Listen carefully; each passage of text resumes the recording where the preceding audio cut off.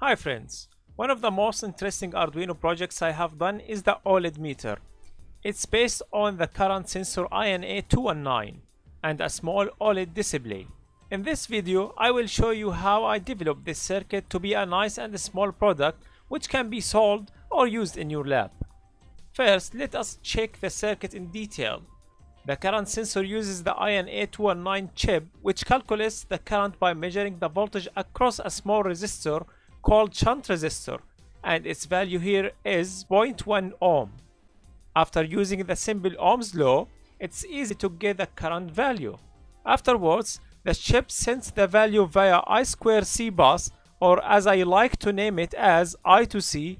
This protocol allows any microcontroller to communicate with many other peripherals just by using two lines, which are SDA and SCL lines. The project also contains an OLED display with size of 0.91 inch. It is a nice decent display which has a clear show, and its small size is very suitable for portable devices. The good point here is that it uses the same I2C protocol via its SDA and SCL lines. The last part is the Arduino, where here I have chosen Arduino Nano, which is small and I don't need more inputs and outputs. You can use Arduino Pro Mini, but you should have the external programmer to install the sketch. To increase the circuit capability, I have added the voltage measurement as well, by using the simple voltage divider circuit and reading the value by Arduino. To make the project portable, I added a small boost converter circuit which boosts the voltage from about 1 volt and outputs a regulated 5 volt. Therefore, I can use a 3.7 small lithium battery to be the power source. Here we are using the EasyEDA website for our design. It offers a nice and free platform for drawing the schematic and producing the PCB design.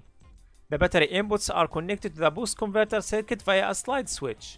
The boost converter output will supply the other circuits on their VCC and ground lines.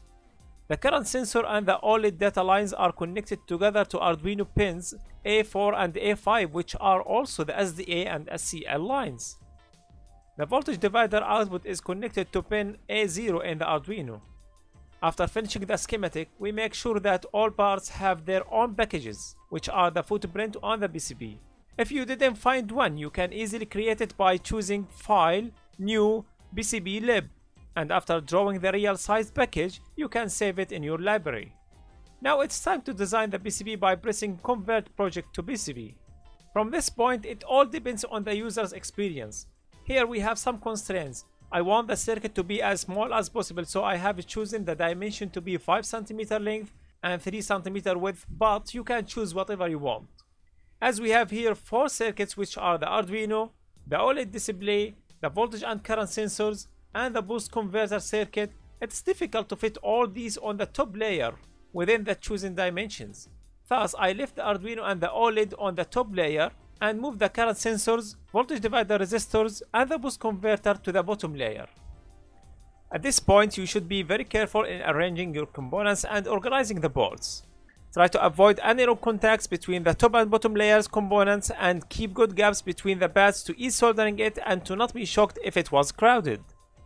At the end, I have added holes in each corner, which is used to fix the circuit by screws if needed. To draw the cover tracks, it's easy to use the auto router feature, which automatically generates the tracks network. It's easy to make the tracks not less than 10 mil, and here I choose 15 mil, and the gaps between them it's about 10 mil at least. After running it and waiting for a few seconds, we can see our design ready. You can have a final check on the tracks, distances, and widths. Also, you can see top and bottom views and then print the design to make sure again that all components have their right sizes. Now it's time to send it for fabrication by pressing the fabrication output button. And here we see your board data, and after choosing the quantity and the delivery options, you can make the order and wait. And here we got our boards. EasyEDA is a professional company that offers high quality fabrication service, and you don't need more than this for this kind of projects. All paths are well done and the writing are very clear. Before soldering, we should make sure that all components fit well as expected, and to prevent any undesired contacts between the boards, I used an adhesive insulator. And here comes a new challenge: how we solder all these overlapped boards. If we solder the Arduino board first, it is difficult to solder the current sensor header. So I decided to solder the Arduino pin header first without the Arduino board and soldering all components underneath it like the voltage divider resistors, the current sensors, and boost converter headers. You might notice some floating pads in the boost converter and the current sensor.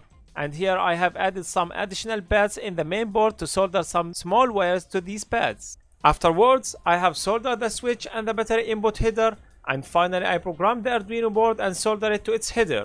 You can find the design and the code in the video description. The code simply has two parts. The first part initializes the board to communicate with the OLED display using the U8G2 library and with the current sensor by the Adafruit INA215 library. And both use wire library for I2C protocol. The second part is to read the current and voltage values and then show the readings on the display every 200 milliseconds. Now it's time for testing. I connected the battery and turned the switch on. Unfortunately, the display didn't show anything and I realized that I flipped the OLED header from right to left. I fixed this mistake manually by taking off the OLED pins and using solid wires to change the pin arrangement, but all these changes definitely will be updated for any future versions. After doing the test again, all worked pretty well and as expected, and the display shows some values. After connecting an external voltage source and a load, it's easy to see the readings of the voltage and current. Although the readings have some error which is within 5%, I am very happy with the results so far. I hope that I have a 3D printer to make a package for it, but maybe in the future. I hope you liked the video and the design process we showed. If so, please like, share and subscribe, and tell us in the comments below about your project idea which might be our next project video. See you next time.